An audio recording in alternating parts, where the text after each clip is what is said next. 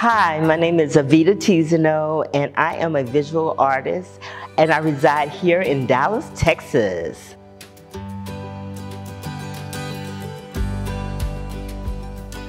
I had a love for drawing. I used to draw on the tables, on the floors, on the walls. I just knew that that's what I wanted to be all my life. A lot of my inspiration is drawn from artists that have passed on. All the paper that I use is hand painted.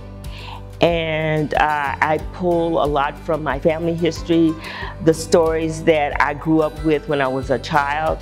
2x2 has two organizations that they work with.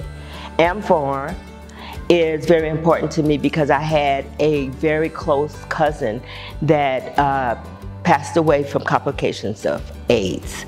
And the DMA is important because they provide great art and activities for the community. The piece that I'm donating to 2x2 this year is entitled "The World is Yours, Never Stop Dreaming," and it's of a very confident man that is assured of where he's going.